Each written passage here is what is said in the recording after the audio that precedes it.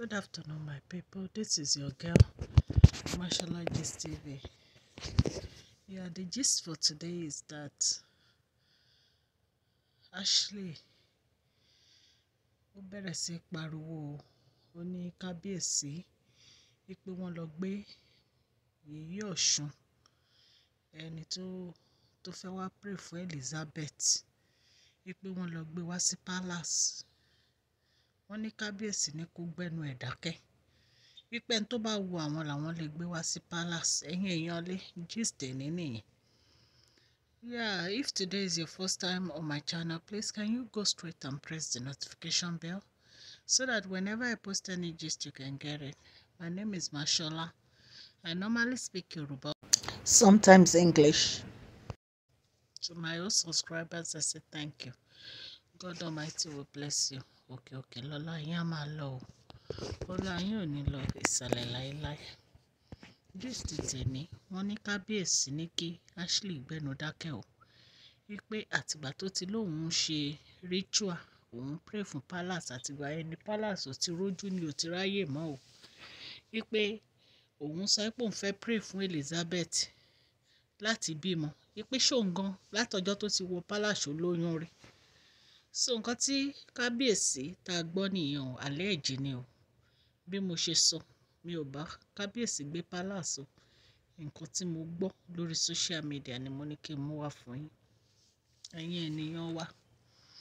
Wọ́n ní Ashley epo sunkún nígbà tí kábíyèsí ní kó gbẹ́nu ẹ̀ dákẹ́. Wọ́n ní Mariam sọ fún yín pé kábíyèsí wọ́n ní àwọn fẹ́ reduce olórí tó wà nínú palace.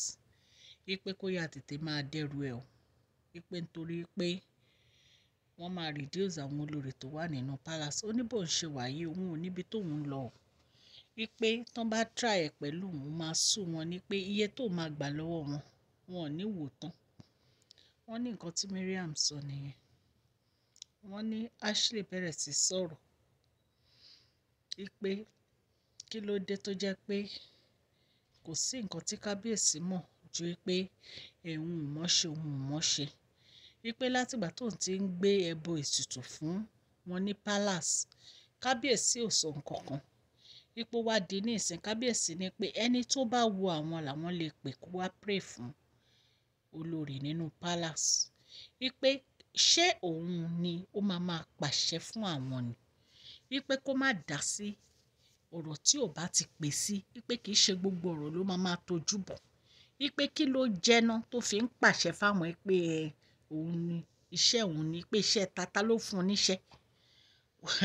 Wọ́n ní bí Mariam ṣe fi ń ṣe yẹ̀yẹ́ nìyẹn. Bí mo ṣe sọ síwájú, alẹ́ ẹ̀jì ni gbogbo nǹkan tí mò ń sọ o. Nǹkan tí mo gbọ́ ni mo sọ o. Wọ́n ní pé bí Mariam ṣe fi ṣe yẹ̀yẹ́ nìyẹn o. Wọ́n ló ní pé àtìgbà tó ń ti wà ní palace ló ń ti ń ṣètùtù, ló ń ti ń gbẹ́bọ, ló ń ti ń ṣe ájú Ọ̀ṣun fáwọn abíwẹ́rẹ́. Wọ́n ní látìgbà tó ti wá ń ṣe, ta ló wá rí tó bí wẹ́rẹ́ nínú palace. Wọ́n ní ẹni tó bá wu àwọn làwọn lè pè kó wá ṣe ájò. Wípé so kábíyèsí sọ bẹ́ẹ̀ fún wọn ní Mariam ní pé kábíyèsí ti mọ̀ pé ọ̀tọ̀ ní nǹkan tó máa ní kó ṣe, ọ̀tọ̀ ní nǹkan tó máa ṣe. Wípé fake abíwẹ́rẹ́ ló máa ń ṣe ní tiẹ̀, pé kò rí nǹkan rere ṣe àfi kó ṣe nǹkan burúkú. Wọ́n ní nǹkan tí Mariam sọ fún nìyẹn. Yín èèyàn lé kábíyèsí wọ́n ti mọ̀ pé àárín ọ̀tá làwọn wà. Wọ́n ti mọ̀ pé àárín ọ̀tá ni àwọn wà. Kábíyèsí ẹ kú fàdúrà o. Ẹ kú fún àdúrà. Ṣé ẹ̀yin náà ti ń rí, ó ti ń hàn sí yín báyìí nǹkan tí Queen Naomi fi láwọn ò ní padà wá sí palace. Torí gbogbo àwọn olórí tẹ́ kó jọ yìí, especially Ashley àti Mariam, iná ọmọ rárá ni wọ́n.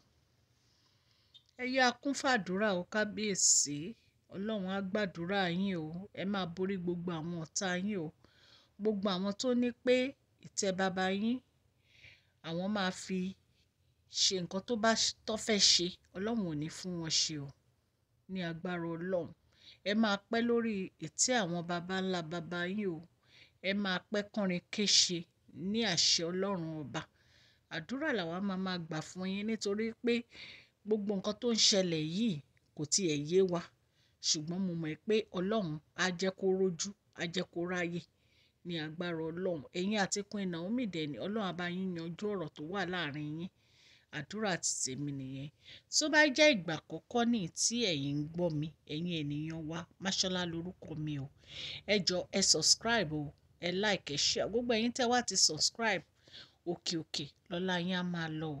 Ọlá yín ò ní lọ ìsàlẹ̀ láéláé ní àṣẹ Ọlọ́run ọba.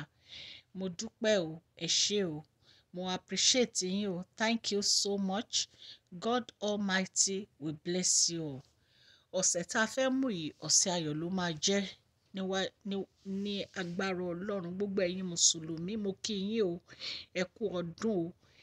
Ẹ máa ṣe many ọdún láyé. Ọdún á bá yín láyé. Ẹ ṣé mo dúpẹ́ ẹ̀yin èèyàn mi o.